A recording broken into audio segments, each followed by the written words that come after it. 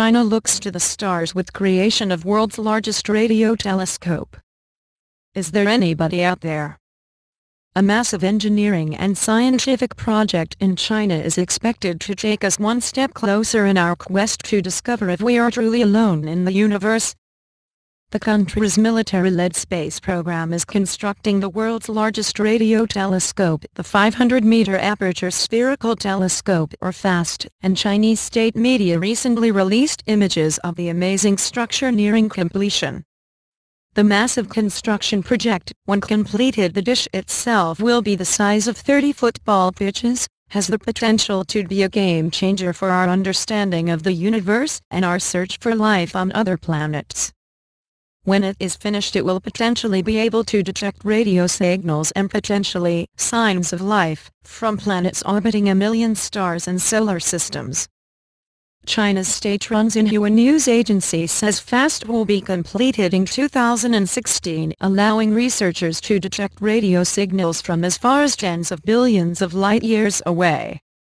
Nan Randong, chief scientist of the FAST project, told Xinhua that the huge dish will enable much more accurate detection.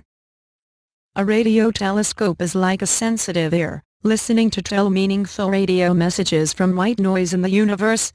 It is like identifying the sound of cicadas in a thunderstorm, he said. Read, China, the next space superpower. Advancing astronomy. Its unprecedented precision will allow astronomers to survey the Milky Way and other galaxies and detect faint pulsars, and the array might also work as a powerful ground station for future space missions. And, of course, it will advance the search for extraterrestrial signs of life.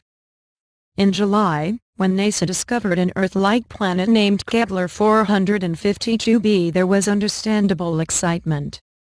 It was in the so-called Goldilocks zone, the right distance from its sun to support an atmosphere and liquid water. A side-by-side comparison of Kepler 452b and Earth, artist and number 39's conception. A side-by-side comparison of Kepler 452b and Earth, artist's conception. But detecting radio signals, signs of life, from the planet is beyond the means of our current instruments.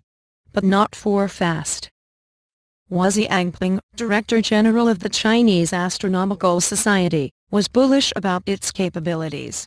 It will help us to search for intelligent life outside of the galaxy and explore the origins of the universe, he told state media. Ideally placed.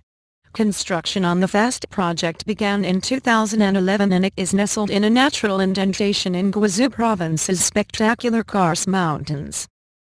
The remoteness of the location, meaning minimal interference from other radio signals, and the region's topography make it an ideal site for a telescope of this kind. When operational, it will surpass the current largest radio telescope, the Arecibo Observatory in Puerto Rico, which has a diameter of 305 meters.